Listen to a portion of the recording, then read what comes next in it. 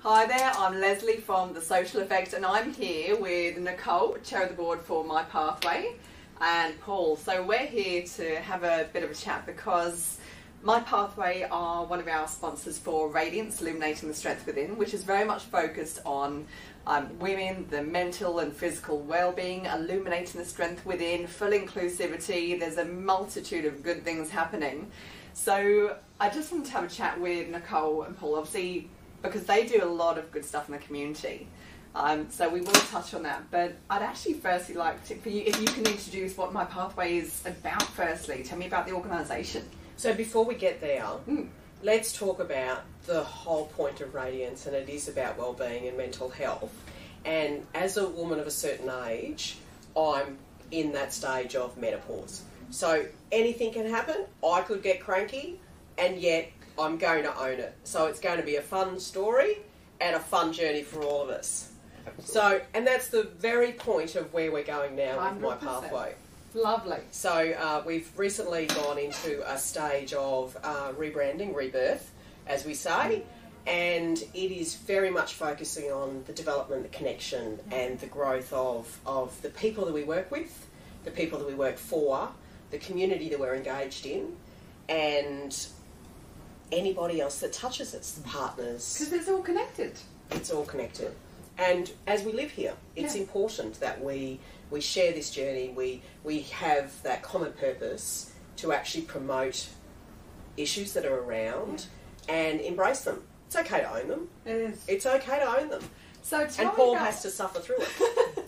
Which I'm sure you love every moment because you appreciate it and understand it. No, it's great that it's called out because it's awareness then. It is. It's all awareness. Absolutely. So how do you find running an organisation going through menopause? The best thing about running the organisation through menopause is Paul, because he does it. As our CEO, he takes on the charge and we'll go, okay, Nicole, we just need to be mindful, let's do it this way. Yeah. Okay, great, love it, let's do it that way.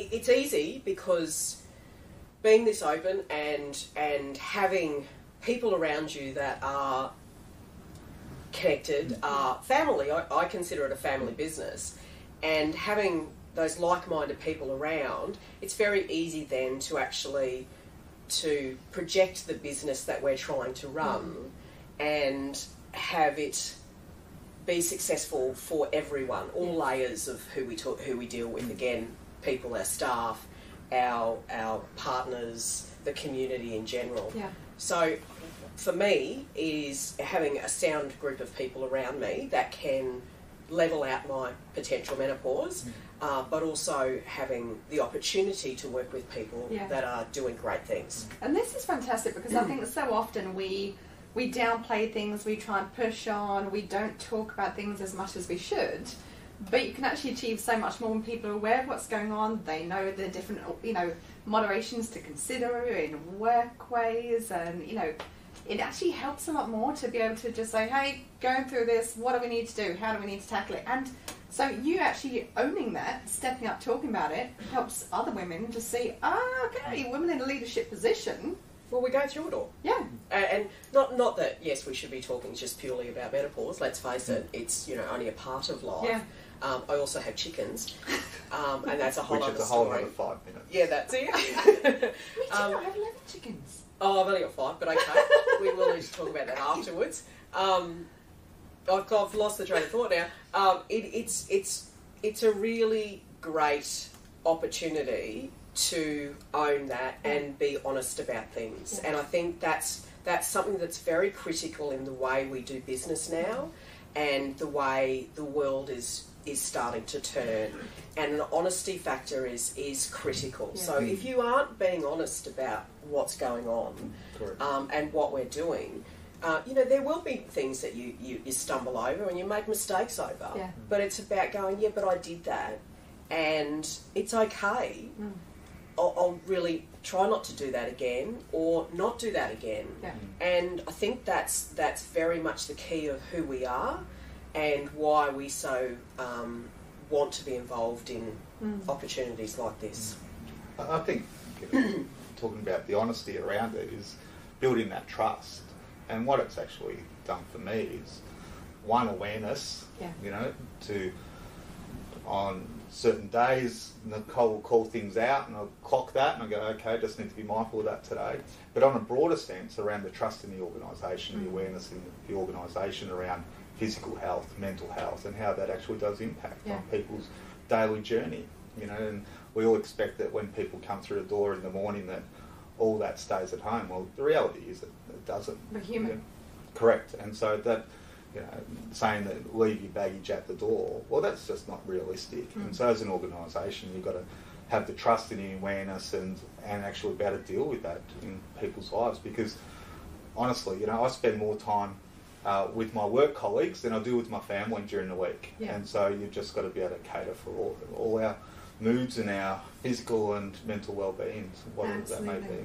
And I think it's beautiful, I mean, even from your perspective as a man working with women, because men and women, I mean, we're all one, we're all human, and to actually be able to appreciate the challenges that each of us go through, to be able to work together, is a really, really powerful thing. So, I mean, there will be a couple of guys come into Radiance, and I love that, because they want to know just how much better or how they can work in and understand truly.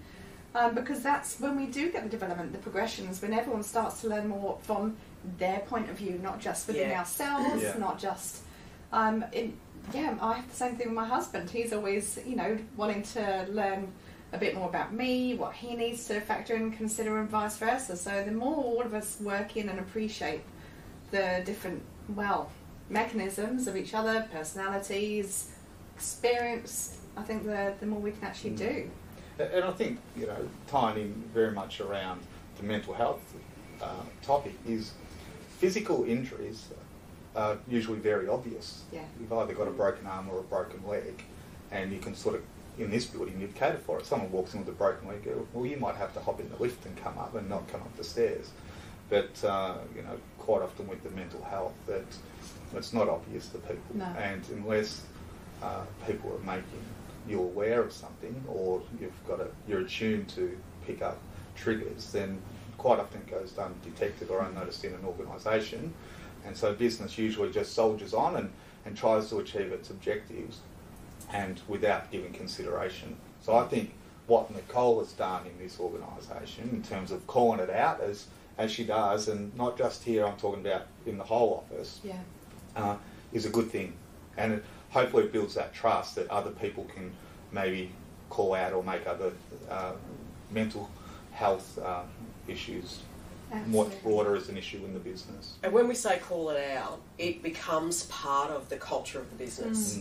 And by allowing that to be that honest approach, it actually opens up a whole world of opportunity for people. So they're not feeling like they can't say something or they can't act on something, but they can actually open it up. So it's very much it's a very important factor in running a business, and particularly as we get to the size that we are, it is all about the people that we work with. So the culture of our business is something that I'm really passionate about, and hence the calling out.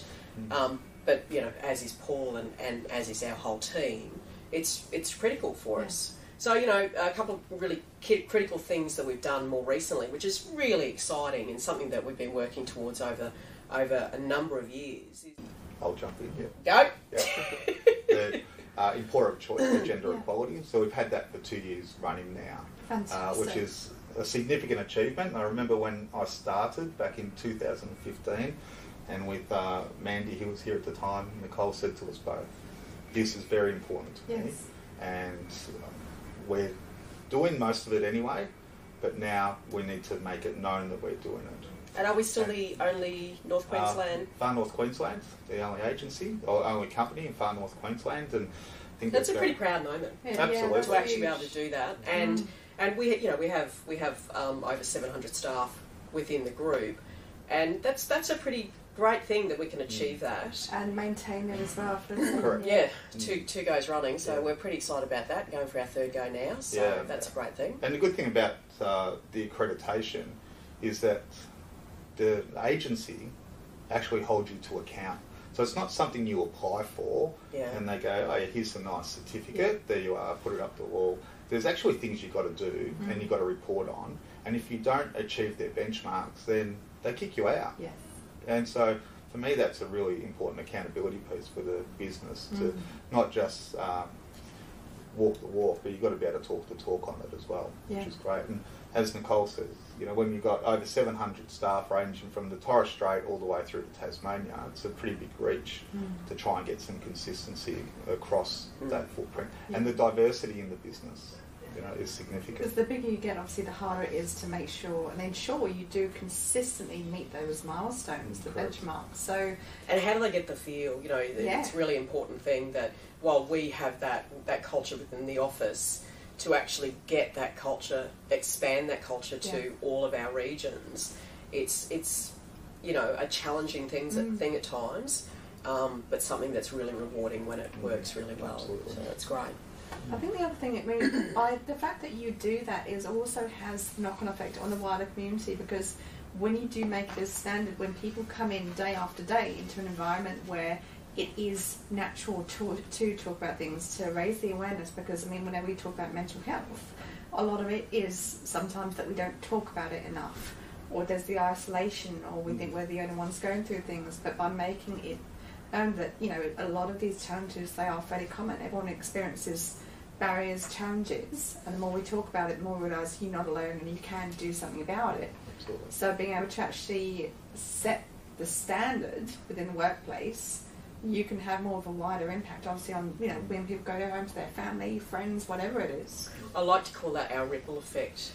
That one person, you throw that stone in the pond, and how that radiates out. So by me making a decision about the way we are going to be and the way I'm going to conduct myself, and how that then affects my family, how that then affects the people within our business, which is our first layer of community. The next layer is the regions that we work in, and then the people within our business and their families, and it just radiates out. So it has impact on the whole community. Yeah, and we love it. We do. I can tell. I can Why feel we that. do what we do. You know, and yeah, it's pretty cool.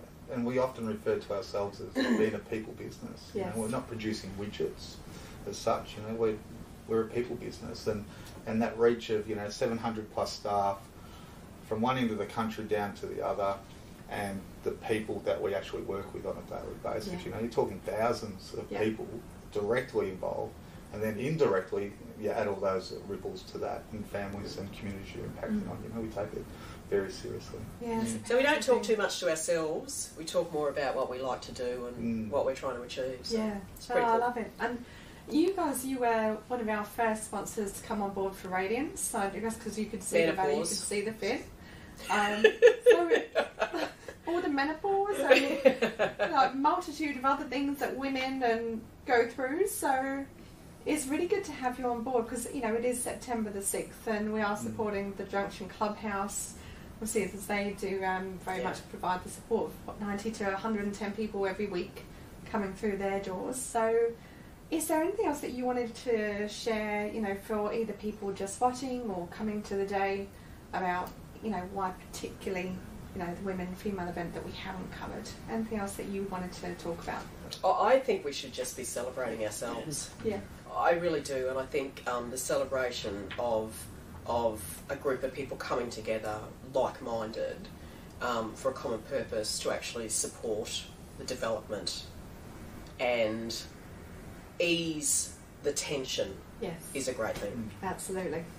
And I think key messages come out of our brief conversation here is around being able to operate in a safe environment to raise awareness, but that takes trust. And so, you know, to have those conversations, you've got to be able to find people you can confide in and trust and raise whatever your issue may be. Yeah, we've got to like each other. Absolutely, yeah.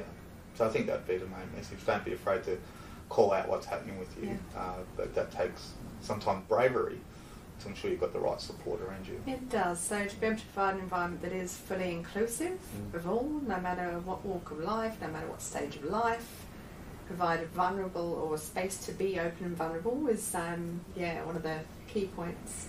So that's what Radiance is all about. So Absolutely. We can't wait to see you on the day. Yeah, it'll be great. It's a good event, yes. Yeah. So if you haven't booked your ticket, time is running out. September the 6th. We have a multitude of speakers and things happening. It'll be a phenomenal day. So book now, and we will see you then. Thank you, Great. Paul and Nicole. Great. Thanks so Cheers. much. Thank you. See you.